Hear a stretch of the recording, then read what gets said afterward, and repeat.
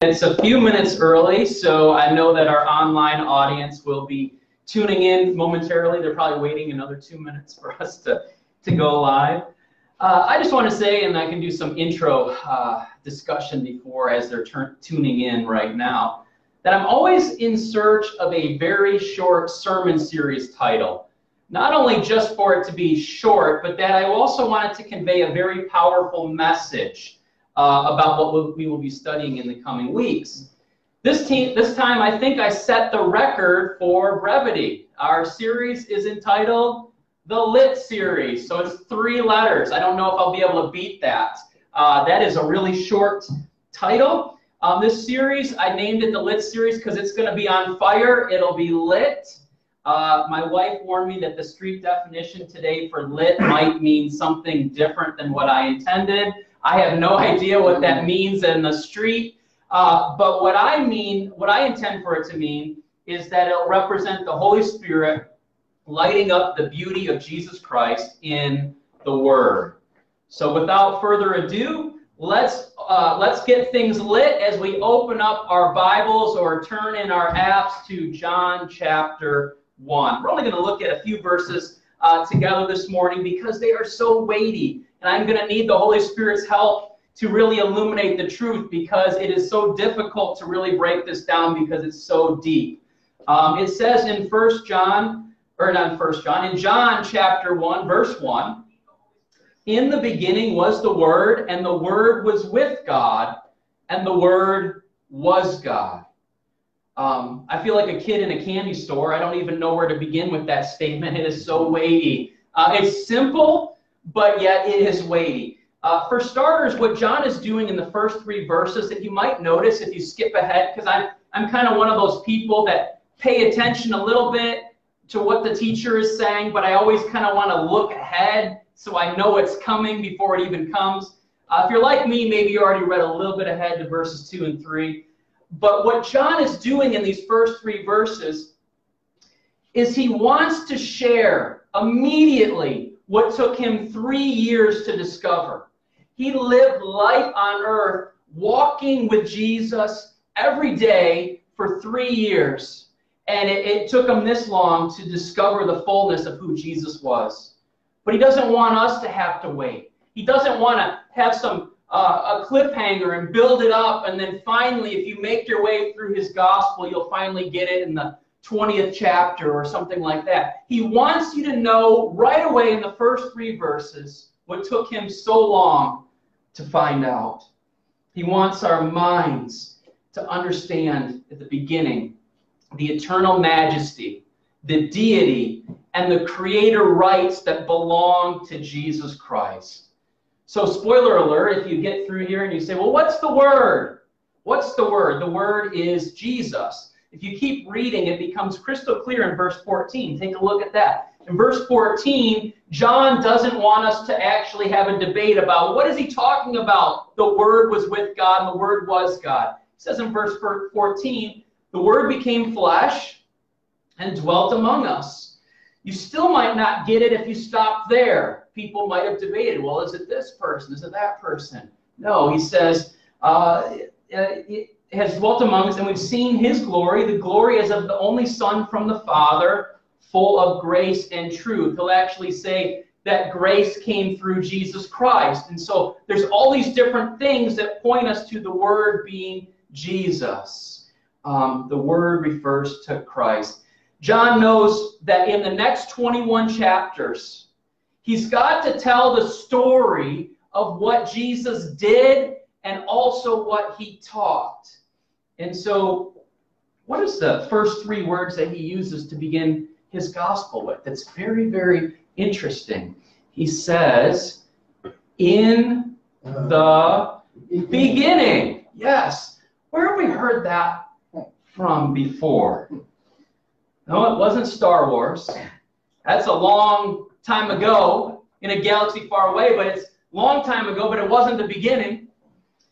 In fact, Genesis 1:1 is where we see that at, right? In the beginning, God created the heavens and the earth. So what John is saying here when he starts off with in the beginning was the Word. He wants us to know that Jesus Christ created the universe. Creator rights belong to him. He was creating with God the Father.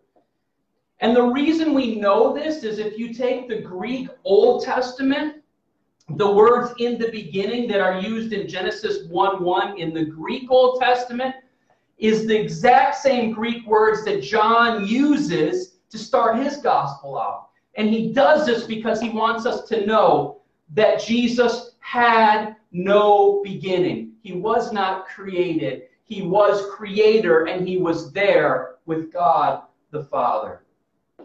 It says that in the beginning was the Word, and the Word was with God, and the Word was God. The Word was God.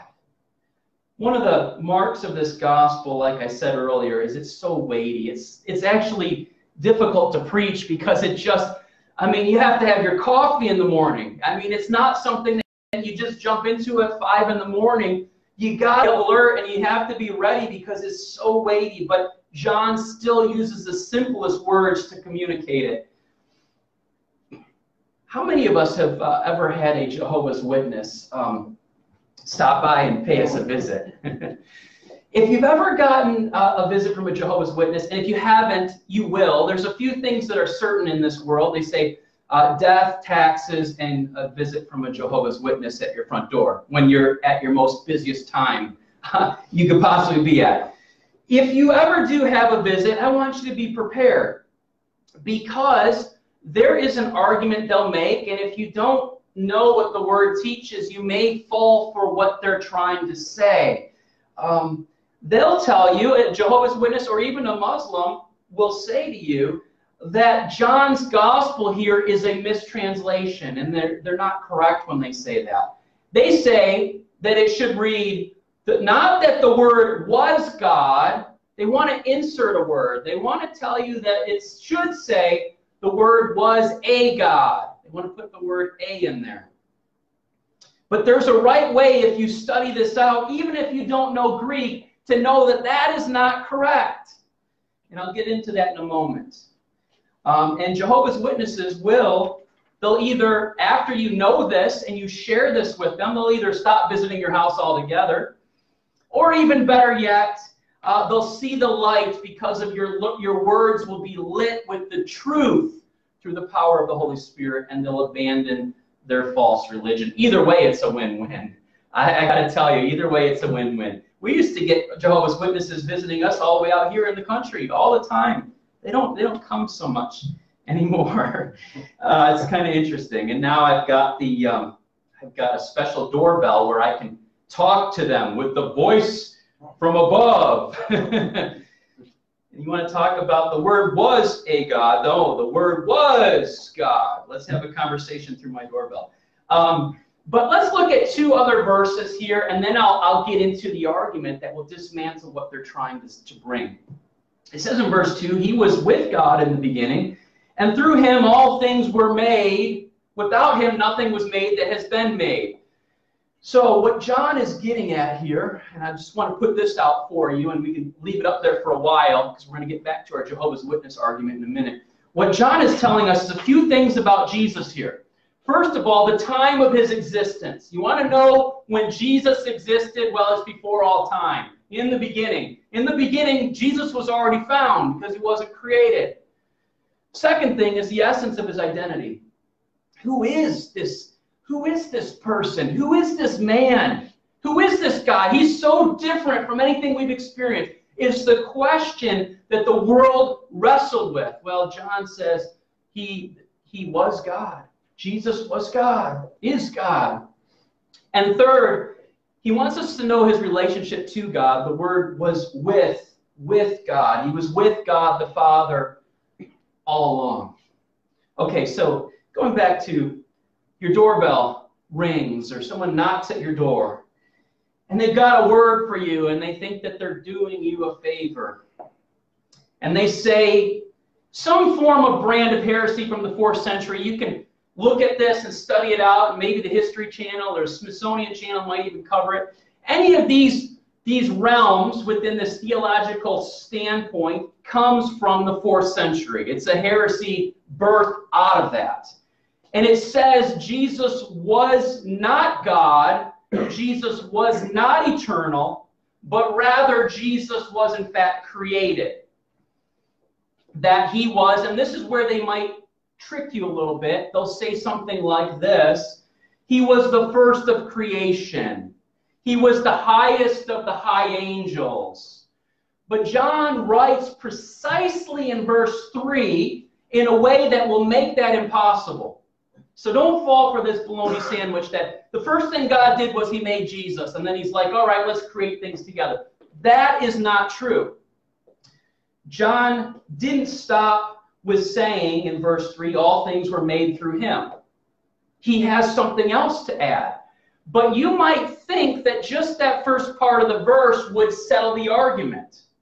You might think that Jesus, it's saying Jesus is not a creature, he created creatures, so case closed. But no, they're dogmatic, and what they will counter you with is this.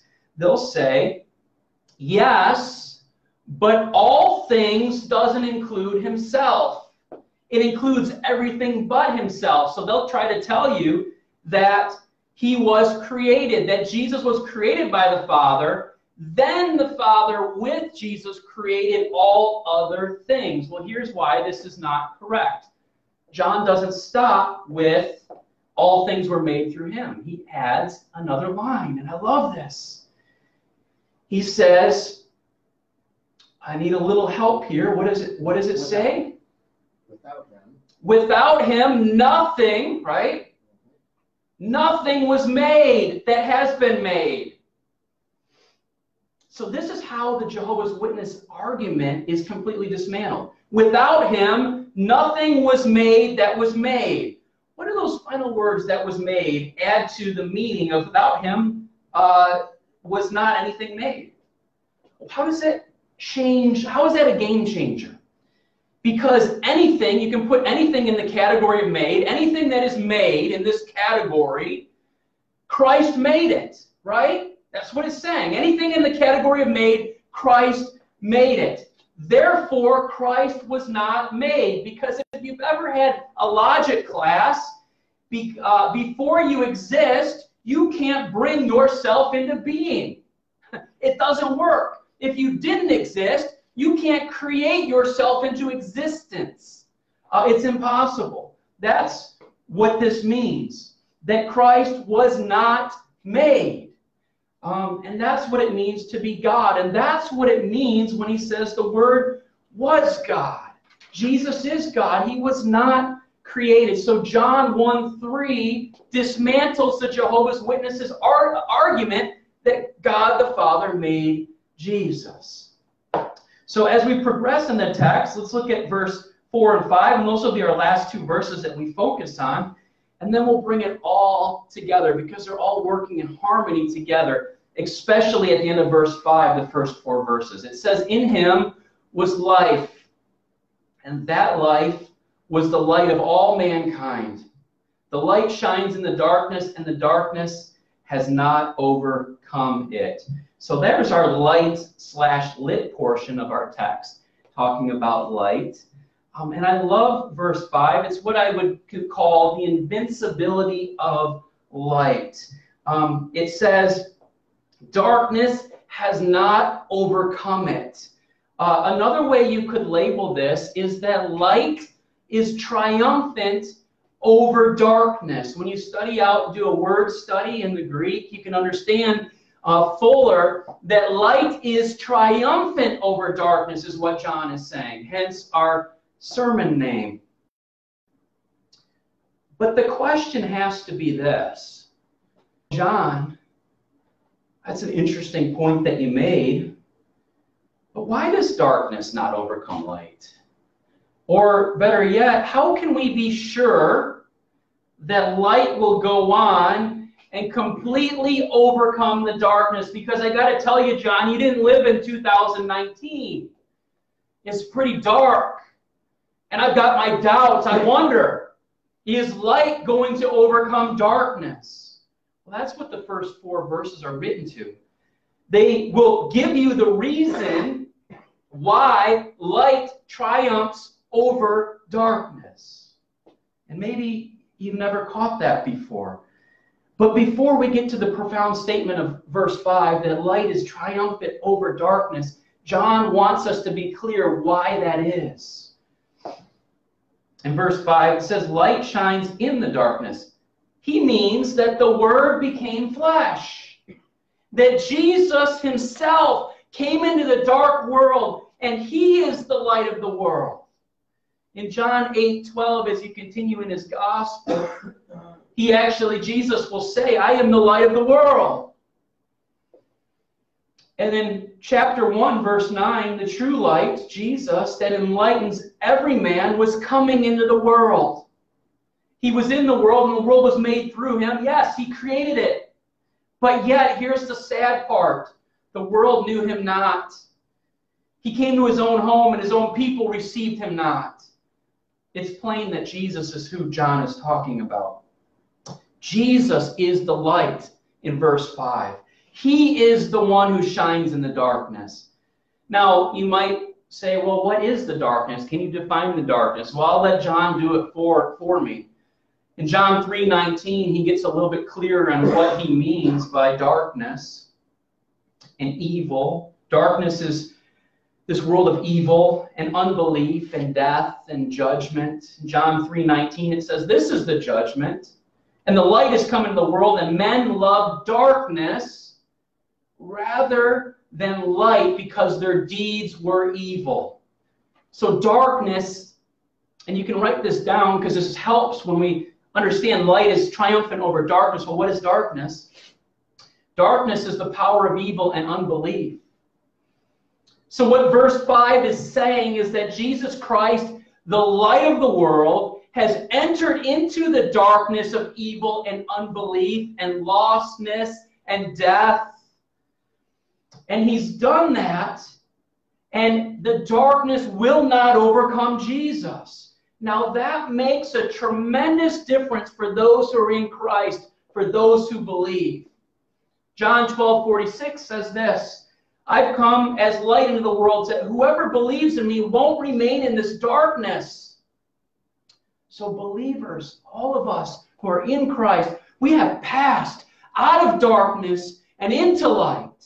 And it gets better because John 12:36 says, while you have the light, believe in the light, that you may become sons of the light. So not only did we pass from darkness into light, we also became partly of light. We are children of light. In fact, Paul says it this way. Once you were darkness, but now you are the light in the Lord. Walk as children of light. Ephesians 5:8. So it's clear, because I don't want to confuse people. Clearly, we have a free will. We have the ability to make a choice. Now, who we are in Christ, we are in fact children of light. That doesn't change. But we can act as hypocrites. We can act counter to who Christ made us to be. And we can do things that are contrary to who we are. We can have moments where we walk after the flesh and not after the Spirit. We can do things that would be from our former life, things that are dark, things that are evil. Even Christ followers have the ability to choose to walk after the flesh.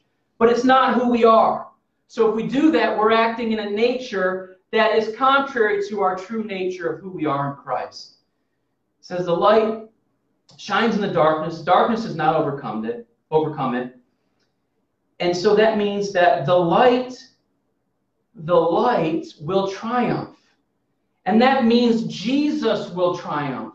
And that means that all who believe in him, the children of light, will triumph. And we need to hear that today, because it is a dark world in America that we live. And it seems like darkness is gaining ground on all numerous fronts in our land. But light is triumphant over darkness. The darkness has not, the darkness will not ever overcome the light of Jesus Christ. And you can say, well, Pastor Matt, how do you know? And here's the reason John is clear. He gives us three reasons why this is true. And I'm going to make this very practical because up until this point, it has been very much a theological statement. And you can go, well, okay, that's wonderful, but what does it mean for my life and what do I do because of it? We'll get to that if you can hold on long enough for me to get through this because it's so weighty, I said. The first point is that the light is the life of the Son. That's what John 1:4 is all about. In him was life, and the life was the light of men. The first reason that light will triumph over darkness is because of this very point, that it is a living light. The light of Christ is alive. It does not overcome it because this light has energy and purposefulness and growth and reproduction. It's not a static type of light. It's not like a stoplight that you could just ignore it or that it could just go out at any minute because it's got some kind of failure, power failure. The light shines in the world today because it is the very life of the Son of God. It's eternal. It wasn't created. It has no beginning, and it has no end. So even if the world continues to get darker and darker, that light will shine brighter and brighter, and it will never be extinguished. It'll never be overcome because it is the very life of Jesus Christ. Some might question, well, maybe the powers of darkness are just as strong as his life. There's another religion that teaches that. Teaches that Jesus and Satan are brothers and equal powers, and then you can get into weirdness of, yin and yang and opposite forces, and there's there's this good and there's equal bad, and everything's a perfect balance. Well, I got to tell you that that's all bunk because the powers of darkness are not as strong as his life. And that is the second reason of why we can be assured that light will triumph over darkness. If they were 50-50, we would have no assurance. And I'm going to show you why this is true. And there's an argument people make that is flawed, and I want to share that too as well.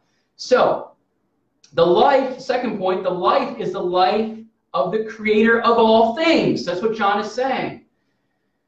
So, all things were made through him, and without him was not anything made that was made. So, the point is this. The energetic, purposeful, growing, reproductive life that shines in the darkness is the life of none other than the Creator of all things.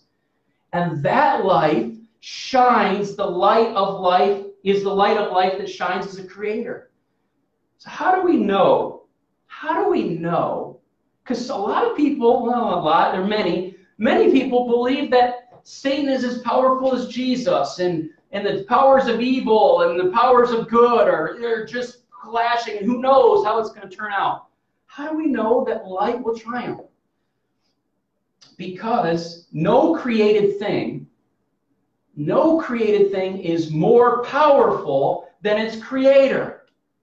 And even the angels, the fallen angels, God created.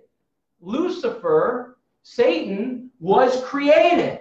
He is not as powerful as his Creator. So here's a counter argument, because if you get someone who thinks they're very deep, they're going to go here, and then you'll be ready for it, and then you'll make them look foolish, silly.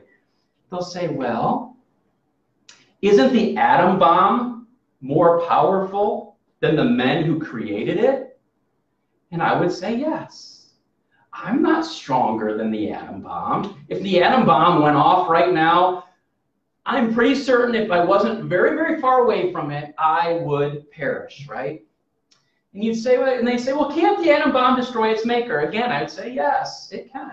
I remember one time a vacuum cleaner salesperson came to my house, and they offered me a free demonstration, and they used the same kind of logic on me. They would ask me some questions, which were obvious yes statements, because they were leading me to say yes to the question they wanted me to really say yes to. So they came out and they did this demonstration, and they said, well, do you like your house to be clean? And I should have been a smart aleck and said, no, it's all good. I like dirty house. But I said, yeah, I'll play along. I said, yes, I like my house to be clean. said, well, did this vacuum help your house become clean? Yes, it did. They said, well, do you like your family to be healthy? Yes, I like my family to be healthy. I prefer them to be healthy as opposed to being really sick. So, did this vacuum cleaner remove dust particles that could make your family sick? Yes. The final question. Do you want to buy the Whirlamatic 5000 because you love your family and you want them to be healthy? And I said, no. And she looked at me like, well, that's not how they taught me in the training program of what you would say. You left out some key factors. The Whirlamatic 5000 isn't the only thing that can pick up dust particles in my house. In fact, at Walmart, they sell something similar, and it's $500 cheaper than what you're trying to sell me right now. So no, I don't want the Whirlamatic. Thank you for your time. Couldn't believe it. I must have been their first house because she was shocked at my response. No, I don't want this thing. But this is similar to the atom bomb argument. Okay? Can you make things more powerful? Can people make things that are more powerful than them? The answer? Yes, like the vacuum cleaner, right? Yes, we could make bombs. We could make guns. We could make the Thigh Master. All of these things are stronger than we are. It's materials that already existed that we form and we fashion, we put together are stronger than us. There's a whole list. It doesn't even have to be something that would kill us. It's just stronger. Can you destroy it? Can you break it? Or could someone hit you with it continuously and it could hurt you? Yes. I mean, there is just so many things that we could create that could destroy us. However, the difference is this. Making a bomb out of materials that already exist in the universe and are controlled by laws that you and I didn't write is completely different than God creating something out of nothing. If you can make something out of nothing, you can always turn that something into nothing if you really wanted to. And therefore, the Creator always has the upper hand. If He wanted to destroy evil, boom, it could be destroyed like that. But there's a purpose in what is happening here, right here, right now on our planet. I don't even have time to get into it because it's so deep theologically, but it's in the Word of God of why evil exists and why He hasn't wiped it out yet. And it has to do with His grace and His mercy. He doesn't want anyone to perish, but all to believe and be saved. And so He's in His mercy and His grace, He's waiting and giving people an opportunity to respond to the gospel. Doesn't mean everybody will, and we know that that's true. But that's why He hasn't intervened yet. But there is coming a day. There is a judgment coming where evil has its day. So it's good to know that. But going back to the argument, there's nothing powerful enough in the created universe that would destroy the Creator God. What do you think the atom bomb is going to do to God? He made everything. He made the whole universe. You think the atom bomb is going to touch God? No. So when we put ourselves in the argument and say, well, a created thing, humans could create something that already exists, the elements are there, put it together and it could kill them. That means that God could be killed or harmed by something in creation. No. He is too powerful. And so the light shines in the darkness can't overcome the light. Because the light is energetic, purposeful, growing, reproducing life. And second, it's the light through whom everything made, including the angelic powers that fell into darkness, came to be. They were created by God, even the angels. The last point, because we're running out of time here, is the light and life is God. That's John 1:1. In the beginning was the Word, and the Word was God. The Word was with God, and the Word was God. The Word was with God. It means that there are distinct persons that can fellowship with one another. The Word was God, meaning that there is one God, not two gods. This is the mystery of the Trinity. And we hold fast to this biblical mystery that there's God the Father and God the Son, and they have such unity that they are one God, not two.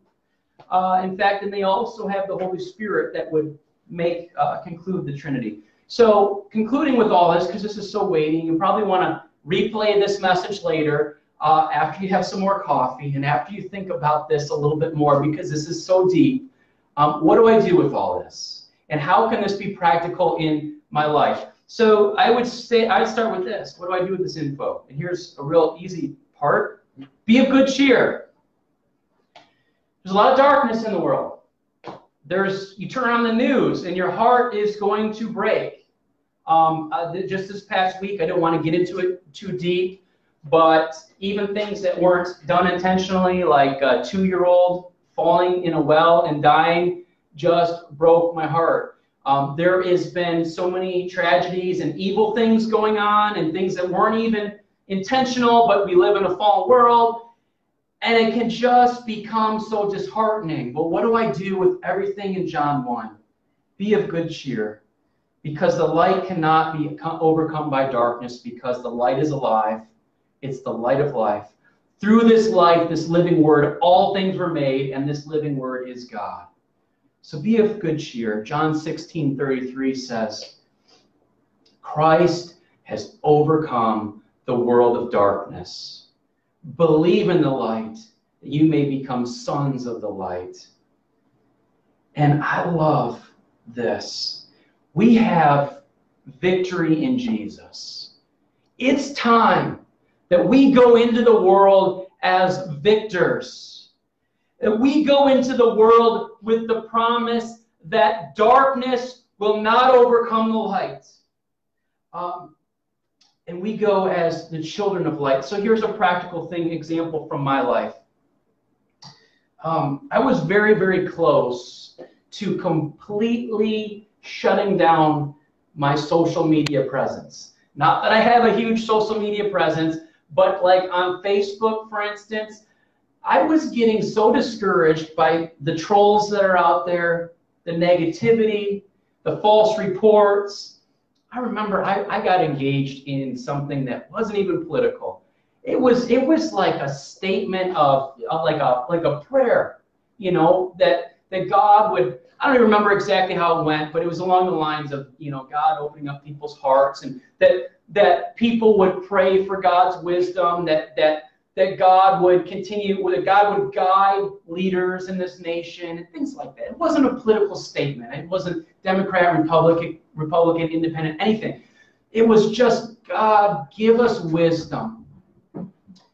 And man, I got ripped for that. And it went like all weird ways and everything. And I'm like, man, this is just insane. And I don't even know if this is making a difference. Maybe it's just, I got to get off this for my own health. So I was close to actually shutting down Facebook altogether. But then my wife reminded me of some positive things, right? That you get to see what family's doing. You get to share pictures. You get to encourage people, et cetera, et cetera. And it went even beyond that, and I'm glad. Because when we know that we're children of light and that it's a dark world and there's darkness all around us, we go as the victors. Like I said, I don't need to just shut it down. What I need to do is I need to bring the light into the dark places. And I got to tell you that Facebook's got some darkness to it. And so what we've done instead is we said, let's bring the light of the world, Christ, into Facebook. And hello, we're on Facebook Live right now. And I know that we're a small group, but we're growing. And I'm going to I got to tell you that I see it as an opportunity, because people are on there and people are searching and they're getting more discouraged and there's more darkness put into their world based upon trolls and negativity and whatever. But man, when the Acts 4:33 can share the gospel of God's grace and let that light shine, man, that can save a life. That can change a life. And that is what it means that we are children of light, and the darkness will not overcome it. And so I got to tell you, in your life, look for those opportunities, whatever they are, to be strong, to be courageous, to be of good cheer, to know the promise of Jesus that he has overcome the darkness. And so we go with victory. So with that being said, let's bow our heads and pray. Heavenly Father, I thank you for this word. I thank you that even though this was extremely weighty, it's real practical. Because I got to believe that someone's going to be, once the weather changes, which this next week is pretty crazy in Michigan, but once the weather gets a little nicer, our doorbell is going to ring. And there's going to be someone standing there that thinks that they know the truth, that they know the answer. And they're going to say something along the lines that the Word was a God. And man, the light bulb should go off. No, no, no. Jesus was not created. He is Creator. He is God, and He was with God. And I'm going to show you verse 3 that talks about how nothing was made. Everything that was created, that He created everything, and nothing was made that wasn't made. So Christ Himself was not created. So everything you bought into and believed has not been the truth. I'm going to set this person free. And that's one way that in a dark place where someone's spiritually blind, we could shine the light. Lord, I know it's not our responsibility as to what transpires in that person's life. We have no power of ourselves. It's through the Holy Spirit. But Lord, we've got opportunities all the time. I know Facebook was kind of a large-scale thing. And it's not even necessarily a one-on-one personal interaction. It's more of a group thing. But we go as children of light. And we encounter different people. And we can let that light shine in a lot of different ways. But Lord, I pray if people get anything from this message, that they will be of good cheer, that they won't become discouraged when they don't see the results that they're hoping for as they let their light shine. Because the promise is the darkness will not overcome it. This work is going to work, and it's going to make a difference. And Lord, ultimately, in the end, we will see it, and we'll know it, and we'll celebrate, and we'll say, all glory to God, because it was His work in and through us. Lord, I thank you that in our church, I feel right now, and this is going to become more clear in the near future, but you're setting the tables for us to have an even greater platform to use. Lord, I do believe that there are groups of people that tune in that have a calling on their life in their community that we couldn't reach. They can, but we can help them reach them. And I know that you're going to help me explain that clearer soon. Lord, I thank you for those that are tuning in. I thank you that you have a calling, and I think that you're getting them ready for something amazing ahead that they didn't even see. So, Lord, help us with wisdom. Take the right steps of faith to make that plain and help people. Help people have a platform to really let their light shine. But I thank you for all you've done. I thank you for the blessings in our lives. We give you all the glory and the honor. In Jesus' name we pray. Amen.